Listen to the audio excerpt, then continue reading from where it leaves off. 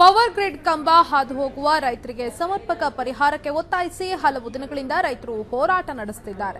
ಈ ಮಧ್ಯೆ ಕನಕಪುರ ರಸ್ತೆಯ ತರಳು ಗ್ರಾಮದಲ್ಲಿ ನಡೀತಾ ಇದ್ದ ಪ್ರತಿಭಟನಾ ವೇಳೆ ಪೊಲೀಸ್ ಹಾಗೆ ಹೋರಾಟಗಾರರ ಮಧ್ಯೆ ಘರ್ಷಣೆ ನಡೆದಿದ್ದು ಪವರ್ ಗ್ರಿಡ್ ಹೋರಾಟಗಾರರನ್ನ ಪೊಲೀಸರು ಬಂಧಿಸಿದ್ದಾರೆ. ಹಲವು ದಿನಗಳಿಂದ ರೈತರು ಸಮರ್ಪಕ ಪರಿಹಾರಕ್ಕೆ ಒತ್ತಾಯಿಸ್ತಾ ಇದ್ದು ಕೊನೆಗೂ ಬೇಡಿಕೆ ಈಡೇರಿಕೆಗೆ ಪವರ್ ಗ್ರಿಡ್ ಸಿಬ್ಬಂದಿ ಒಪ್ಪಿಲ್ಲ. ರೈತರನ್ನ ಕಡೆಗಣಿಸಿ ಪವರ್ ಗ್ರಿಡ್ ಲೈನ್ ಕಂಬ ನಿರ್ಮಾಣ ಮಾಡಿದ್ದು ಇದನ್ನ ವಿರೋಧಿಸಿ ಪವರ್ ಗ್ರಿಡ್ ಕಂಬವೇರಿದ ರೈತರು ಜಾಗ ಬಿಟ್ಟು ಕೊಡುವಂತೆ ಒತ್ತಾಯಿಸಿದರು.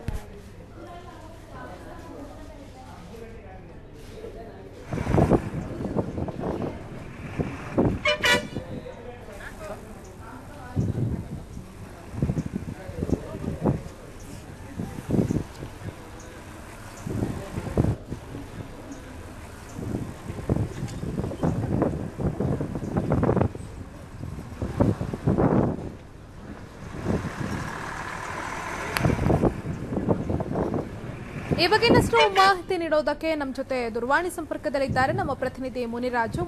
ಪವರ್ ಗ್ರಿಡ್ ಕಂಬ ಹಾದು ಹೋಗುವ ರೈತರಿಗೆ ಸಮರ್ಪಕ ಪರಿಹಾರಕ್ಕೆ ಒತ್ತಾಯಿಸಿ ರೈತರು ಹೋರಾಟವನ್ನ ನಡೆಸ್ತಾ ಇದ್ದಾರೆ. ಈ ಸಂದರ್ಭದಲ್ಲಿ ಪೊಲೀಸರ ಜೊತೆ ಗಲಾಟೆ ಕೂಡ ನಡೆದಿದೆ. ಇನ್ನೂ ಕೂಡ ಪ್ರತಿಭಟನೆ ಕಂಟಿನ್ಯೂ ಆಗಿದೆಯಾ ಹೇಗೆ ಅಂತ? ನವ್ಯ, ಇದೇನು ಒಂದು ವಾರ 15 ದಿವಸಗಳ ಹಿಂದೆ ಈ ಒಂದು ಘಟನೆ ನಡೀತಾ ಇರುವಂತದ್ದು ಬನ್ನೇರುಘಟ್ಟ ಸುತ್ತಮುತ್ತ ಮತ್ತೆ ಕನಕಪುರ ರಸ್ತೆ, ಬೆಂಗಳೂರು ಕನಕಪುರ ರಸ್ತೆಯಲ್ಲಿ ಆಗ್ತಾ ಇರುವಂತಹ ಪವರ್ ಗ್ರಿಡ್ ಕಂಬಗಳ ಬಳಿ ಏನು ಆ ಜಮೀನಿಗೆ ಸಂಬಂಧಪಟ್ಟಂತಹ ರೈತರು ಏನು ಹೋರಾಟ ನಡೆಸ್ತಾ ಇದ್ದಾರೆ. ಅದ್ರ ಜೊತೆಗೆ ಒಂದು ಏನು ರೈತ ಚಳುವಳಿ ಕೂಡ ಅಲ್ಲಿ ಹಸಿರು ನಿಶಾನೆ ಇದ್ ಮಾಡಿ ಹಸಿರು ಶಾಲುವನ್ನು ಹೊದಿಸಿ ಅಲ್ಲಿ ಒಂದು ಹೋರಾಟವನ್ನ ನಡೆಸ್ತಾ ಇದೆ. ಈ ಒಂದು ಪೊಲೀಸರು ಮತ್ತೆ ರೈತರ ನಡುವೆ ಈ ಒಂದು ಘರ್ಷಣೆ ಅವತ್ತಿಂದನೂ ಆರಂಭ ಆಗಿದೆ.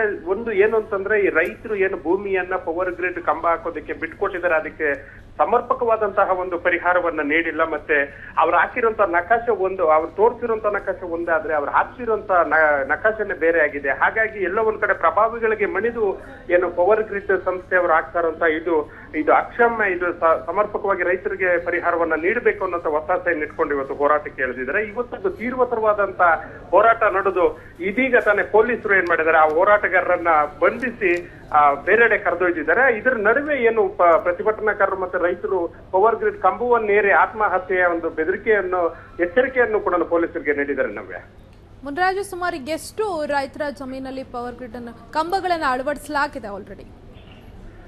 ನವ್ಯ, ಎರಡು ಸುಮಾರಷ್ಟು ಇರುವಂತಹ ಒಂದು ಕಂಬಗಳಲ್ಲಿ ಒಂದು 500-600ಕ್ಕೂ ಹೆಚ್ಚು ಬರುವಂತಹ ಕಂಬಗಳಲ್ಲಿ ಸುಮಾರು ಸಾವಿರಾರು ಸಂಖ್ಯೆಯಲ್ಲಿ ರೈತರು ಹೋರಾಟ ನಡೆಸ್ತಾ ಇದ್ದಾರೆ.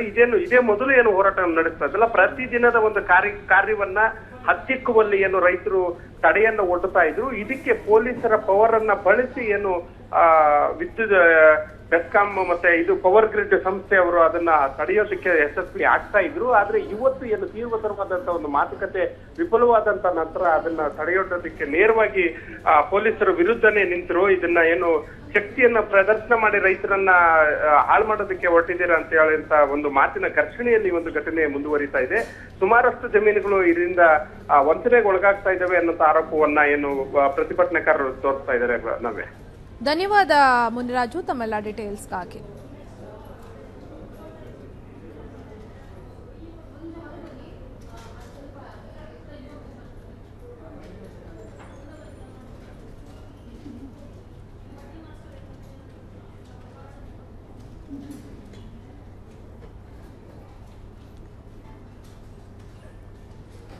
ಪವರ್ ಗ್ರಿಡ್ ಕಂಬ ಹಾದು ಹೋಗುವ ರೈತರಿಗೆ ಸಮರ್ಪಕ ಪರಿಹಾರಕ್ಕೆ ಒತ್ತಾಯಿಸಿ ಹಲವು ದಿನಗಳಿಂದ ರೈತರು ಹೋರಾಟವನ್ನು ನಡೆಸ್ತಾ ಇದ್ದಾರೆ. ಈ ಮಧ್ಯೆ ಕನಕಪುರ ರಸ್ತೆಯ ತರಳು ಗ್ರಾಮದಲ್ಲಿ ನಡೀತಾ ಇದ್ದಂತಹ ಪ್ರತಿಭಟನೆ ವೇಳೆ ಪೊಲೀಸ್ ಹಾಗೆ ಹೋರಾಟಗಾರರ ಮಧ್ಯೆ ಘರ್ಷಣೆ ನಡೆದಿದೆ. ಪವರ್ ಗ್ರಿಡ್ ಹೋರಾಟಗಾರರನ್ನ ಪೊಲೀಸರು ಬಂಧಿಸಿದ್ದಾರೆ. ಹಲವು ದಿನಗಳಿಂದ ರೈತರು ಸಮರ್ಪಕ ಪರಿಹಾರ ನೀಡಬೇಕು ಅಂತ ಒತ್ತಾಯಿಸ್ತಾ ಇದ್ದು ಪ್ರತಿಭಟನೆಯನ್ನ ನಡೆಸ್ತಾ ಇದ್ದಾರೆ. ಆದರೆ ಇದುವರೆಗೂ ಕೂಡ ಪವರ್ ಗ್ರಿಡ್ ಸಿಬ್ಬಂದಿ ಅವರು ಬೇಡಿಕೆಯನ್ನ ಈಡೇರಿಸೋದಕ್ಕೆ ಒಪ್ಪಿಲ್ಲ. ರೈತರನ್ನ ಕಡೆಗಣಿಸಿ ಪವರ್ ಗ್ರಿಡ್ ಲೈನ್ ಕಂಬ ನಿರ್ಮಾಣ ಮಾಡಿದ್ದು ಇದನ್ನ ವಿರೋಧಿಸಿ ಪವರ್ ಗ್ರಿಡ್ ಕಂಬವೇರಿ ರೈತರು ಜಾಗ ಬಿಟ್ಟು ಕೊಡುವಂತೆ ಒತ್ತಾಯವನ್ನ ನಡೆಸಿದ್ರು.